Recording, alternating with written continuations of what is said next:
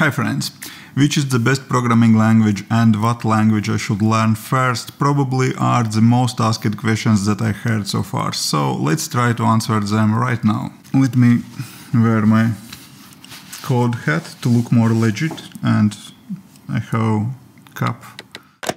Frankly, this is a horrible question without good answer, because you should define first what would you like to do. For example, Python is quite popular and easy to learn language, but if you like to become iOS developer, what's the point to learn it? So, my experience so far. Let's start with some bad examples from my own experience. I learned some basics of C in university and a bit of PHP, but just enough to get my bachelor's degree. Later I started to think about getting into programming. I kind of relearned C from boring book with examples based mostly on math calculations. I pushed through that book and learned all the syntax, which was the wrong approach to learn the language, and after that I decided that I should learn C++ next, just because all the cool developers in a company where I was working as a field technician used it. So I spent months learning C++ just to find myself in the middle of the book still without clear understanding of what I'm doing. My problem here was that I started to learn programming language without clear idea of what will I do with it.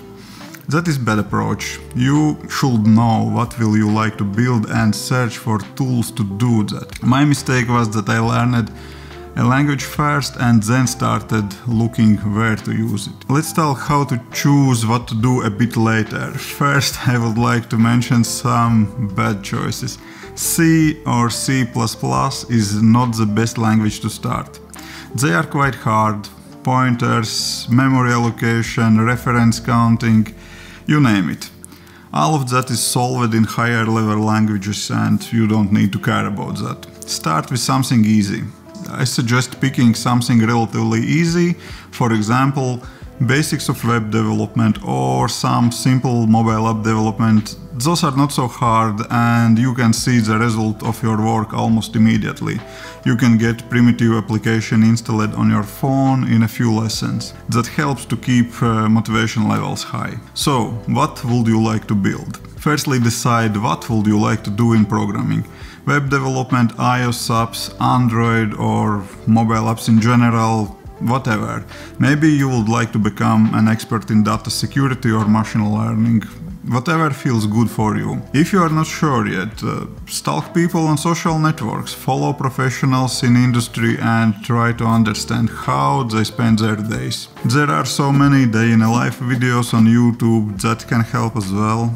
You can ask me about iOS and freelancing and find someone else if you like to know about different niches. Try to find a mentor.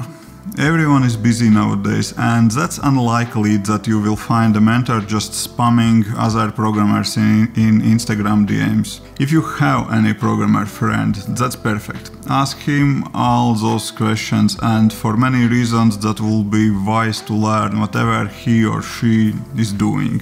So basically, if that's web developer, maybe that's a good approach to learn web because you have someone around who can help you. First programming language is the hardest one to learn and each next will be easier. So if you will decide to switch niche later, that's not so hard anymore when you already get into programming. For example, principles for cycling throws data massives are about the same in all languages. They have just a bit different syntax. Mentor can be your buddy which still learning programming but is just a few months ahead of you. That could help as well. Check the market, check the jobs for your language of choice.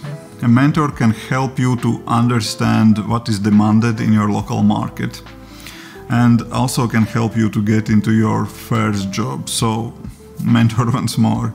But you can do that research on your own as well. Just check job offerings and ask local developers.